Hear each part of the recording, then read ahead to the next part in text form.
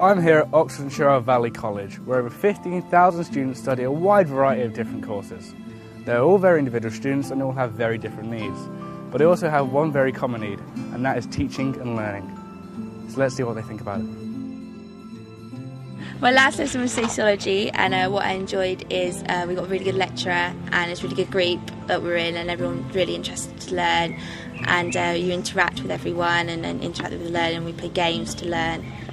It was fun, it was exciting, it was enjoyable, it was good sport to play with, good people, and just having a nice time.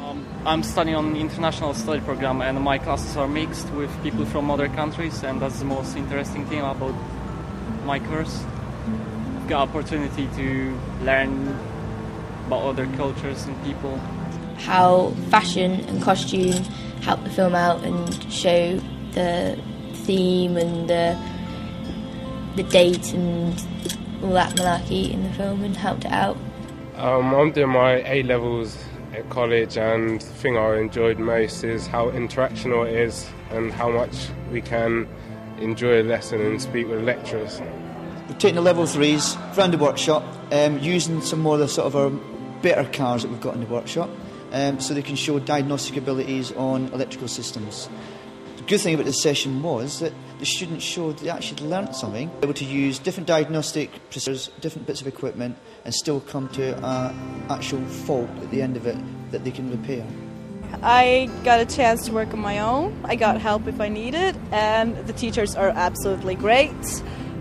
We've got creative freedom because we're doing the popular music national diploma, and there's no real restraint over what we do musically. It's all very free.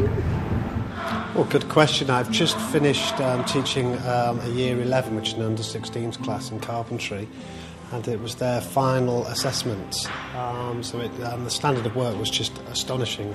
So that's what I particularly enjoyed. They met all their targets, surpassed themselves actually, to a real high standard. So it was really enjoyable.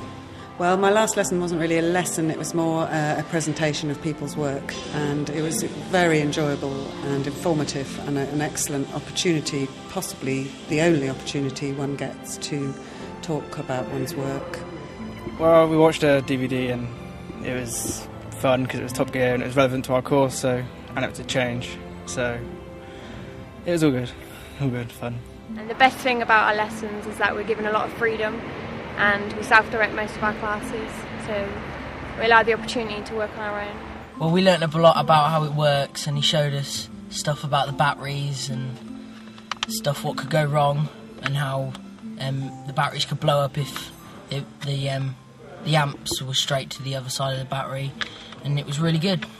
Well, my last lesson, we were at Banbury Police Station, and we were filming a professional brief, which was really good because it gives us a good experience in a professional environment. And we were filming a promotional video for the police. So yeah, it's really different. My last lesson was really good. Swing dancing, and we like doing swing, don't we? Yeah, and Jenna's a really good teacher. We work really well in the lesson. She's really enthusiastic and just gets us going, gets us doing massive warm-up, gets our heart rate going, and just she gives us a game as well. Yeah, super big game. I would say the best thing about being a teacher is being able to work with such interesting, dynamic individuals. And the people as well. Everyone's here because they want to do it. You don't have to go to school, you just come here, free will, and everyone gets along.